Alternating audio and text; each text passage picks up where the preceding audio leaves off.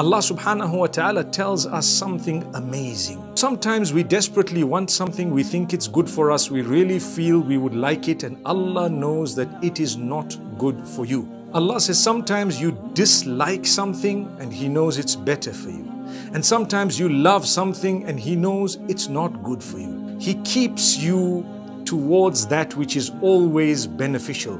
He has your back. And sometimes we have made you lose a job because we know that if you open your own business, you will make much more money than the salary you were getting. So we made sure you lost that job. We did you a favor, but you cried for a while. The minute you got up and realized the favor of Allah, that's the very minute you began to achieve and receive the comfort. Sometimes you lose in terms of marriage, perhaps a divorce, perhaps you lost your spouse.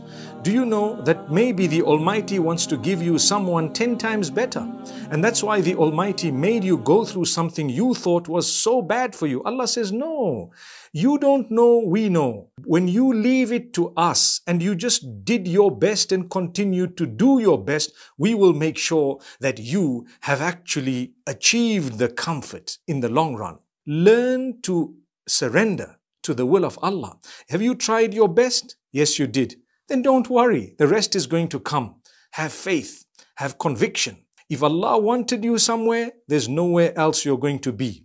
And if Allah did not want you somewhere, you're never ever going to be there. Remember that.